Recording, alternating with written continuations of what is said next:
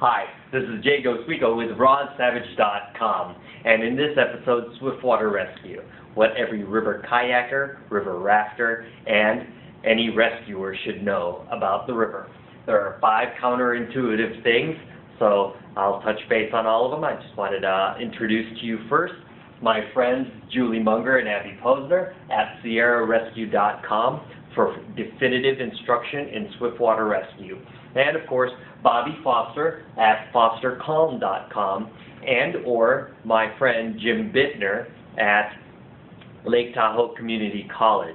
They all teach, Bobby and Jim teach wilderness medicine, and Julie and Abby teach Swiftwater Rescue and high and low angle coursework with Rescue 3 International and SierraRescue.com. All right, let's jump in. First of all, I want to introduce to you the river. And waterfalls travel backwards in time. And so from a geological point of view, water comes down and crashes in, and what you'll have is a caving in of the rock layer, and as that caves in, the face of the waterfall caves in, and this waterfall, geologically speaking, will travel backwards in time. All right. And the next thing I wanted to impart was that the river, water, is kind of like my Zen. Water wants to be moving in one fluid motion going downriver. So, if this was the river flow going from right to left, and if you take a rock and you put it in the middle of the river, some of the water has to speed up to get around that rock. And when that water speeds up to get around that rock and that rock disappears, the water has to slow down again after it passes the rock. That slowing down is diminishing its energy from the speeding up. So sometimes that's 2-dimensional, and what you'll see is an eddy. Sometimes it's 3-dimensional, and what you'll see are standing waves. And sometimes it's dynamic, it's 3-dimensional, and it forms a whirlpool. And so you'll see holes in the river. So anyway, that's my Zen talk.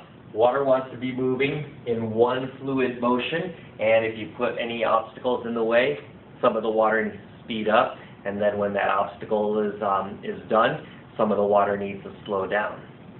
The other thing, as far as energy dissipation, is water is going to use itself, as I told you with the eddies and the standing waves, to diminish, and gravity, to diminish its energy. So in the ocean, the waves move, but the water stays in the same spot. Throw a tennis ball in and you'll know. And in the river, the water moves, but the waves stay in the same spot. So you'll see the same wave, and we call them standing waves in the river. Okay, so that's your introductory, and I just wanted to jump into the 5 counterintuitive things that you'll see on the river. The first one is high side,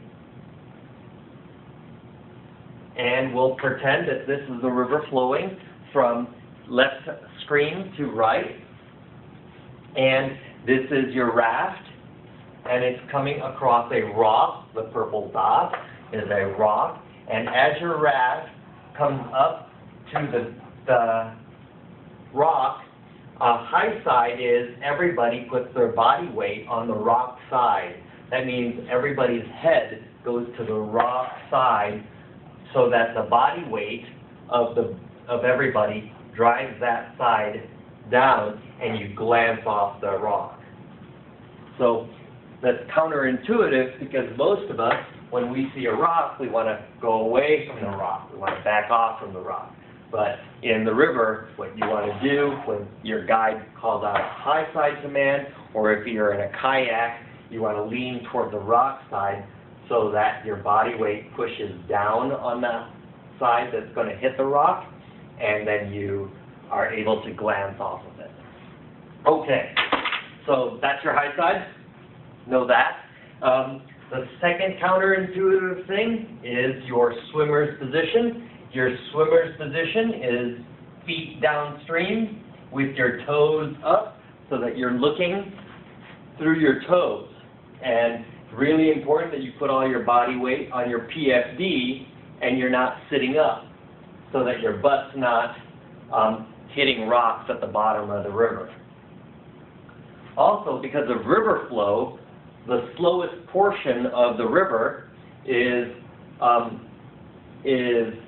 the very top part of the river, where there's a lot of friction with the air above. The second slowest part is hitting the rocks down at the bottom, or actually the slowest part of the river is hitting the rocks at the bottom, creating small little areas here. The fastest part of the river is kind of in the middle, right here. So that's your helical and laminar flows are going in the middle of the river.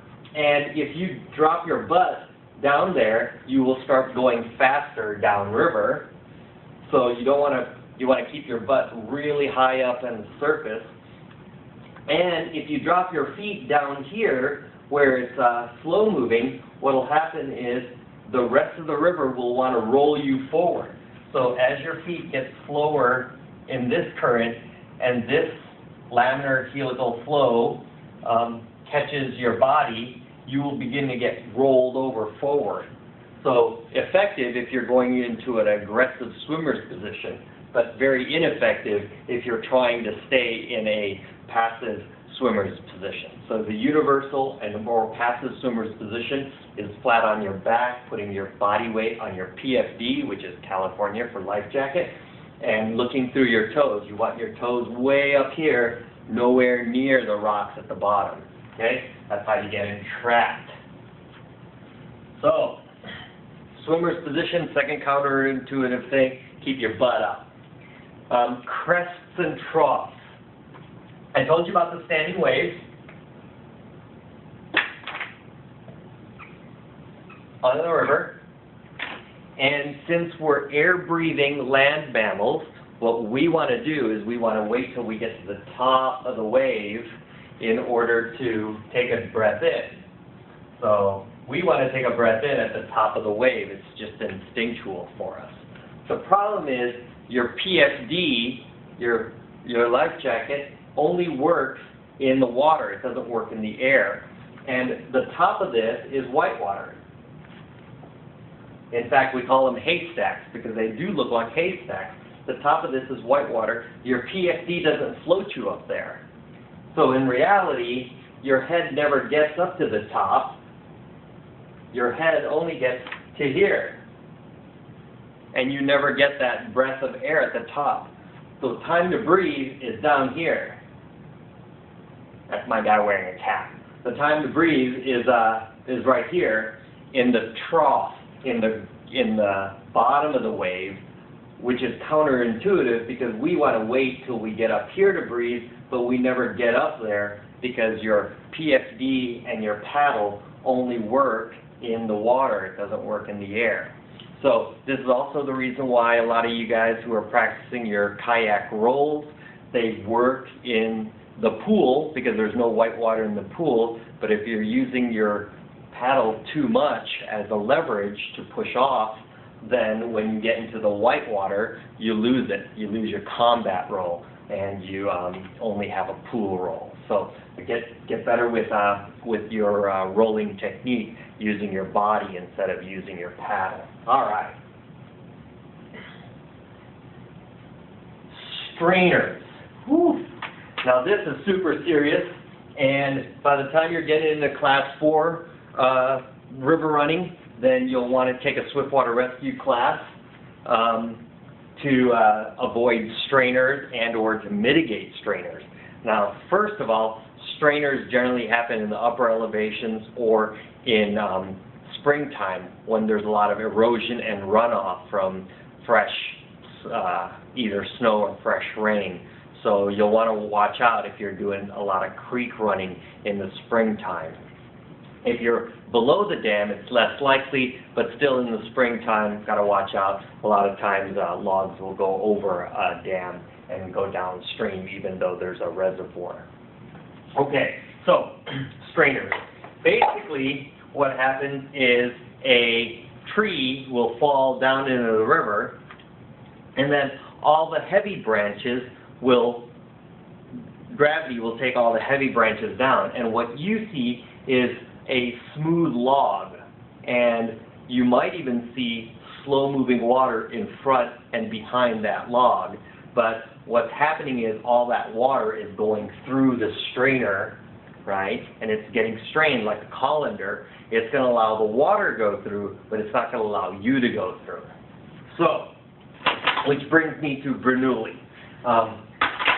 Bernoulli, the Wright brothers figured out what Bernoulli was saying, and basically what Bernoulli was saying is, if you take a shape of anything, in this case let's make it wood or metal, and you make the top side a little longer than the bottom side, and you take air and you push it through, what happens is the speeding air going over the top will suck the wing up into the sky, and that wing will always fly. So the Wright brothers figured this out and created an airplane called Kitty Hawk. Well, they flew it at Kitty Hawk and then subsequently called it Kitty Hawk. And what does that mean to a rafter? Well, remember that scenario where I said there was a big rock and your raft was going towards it? Well, as soon as your raft stops, there's more water going under your raft than above it, and your raft starts getting sucked down. So that's why we jump on the high side and we glance off. Well, if you're going through, if all this water is coming through a tree and all of a sudden you stop, what happens is there's going to be a lot more water going underneath you than above you, and you get sucked down. No bueno. So strainers are to be avoided at all costs. And if you can't avoid it, you should have already taken a Swiftwater rescue class telling you how to avoid, how to mitigate going into a strainer. Okay, so that's the reason why a lot of people that you'll hear on the news, they died with their hands sticking up out of the water. Because as you hit this, you get sucked down, and you'll get sucked down to, there's equal amounts of water going above you and below you. So it's a no bueno situation. You don't want to get stuck with your hand up here and your head underwater. Avoid strainers at all costs. Again, strainers are more common in the springtime with runoffs, with floods, flash floods, and also with novices. So be careful. And rescuers, please do not go after someone who, by yourself, without upstream, downstream safety and knowledge from your Swiftwater rescue classes. Okay, shore, the very last part, not too critical, but that's generally where most people get hurt because they survive everything else. You get to the shore, you're mostly embarrassed, you're somewhat cold, and you're probably tired. And so the first thing you want to do, and it's very intuitive, is get up and get out of that situation, right? You don't want to be cold, embarrassed, and tired at the same time. But when you do get to shore, I want you to crawl all the way out until you're ankle deep in water. Because the reason is all these rocks are slippery, and it's very easy for your foot to get caught in these rocks, causing an entrapment. The rest of that water is going to push on your back, or on the back of your thighs, and then your butt and back, and it'll launch you forward, and you'll get your foot entrapped between the rocks. It'll get anchored in there while your head hits the ground and you become a fishing lure going downstream. So avoid doing that. Okay, So let's review that real quick. High side is your head and body weight towards the rock. If the rock's here, I want my head and body weight towards the rock. Swimmer's position, flat, with all of your weight on your PFD. In the crest and trough, you want to breathe at the trough, at the bottom, not at the top. And strainers, avoid strainers. Just no bueno situation. Avoid strainers. Now, that's different than reeds at the side of the river or grass at the side of the river. Strainers suck you down. Grass just kind of annoys you and gets in the way and scratches you up a little bit. Shore, and then, of course, getting to shore, crawl all the way up and out of the shoreline. Okay? I know it doesn't sound like Baywatch, but life's not a lot about Baywatch when you're trying to survive. Okay? So, anyway, Swiftwater Rescue, take a class with Julie Munger, one of 3 women who self-supported on boogie boards 21 days on the Grand Canyon. Freaking amazing. And she's teaching Swiftwater Rescue classes out here in Northern California. So catch up with her. And then my friend Bobby Foster at fostercalm.com and Jim Bittner, who is a ski patroller and good friend of mine at Lake Tahoe Community College. And of course, Roz Savage, who I am trying to promote, and the making of the 2012 London Olympics plastic bag free by signing the petition at the bottom of the screen. Okay, thank you so much, and mahalo, happy holidays, and be safe out there. Springtime is kind of rocky, so be safe. Okay, that's it. Shaka.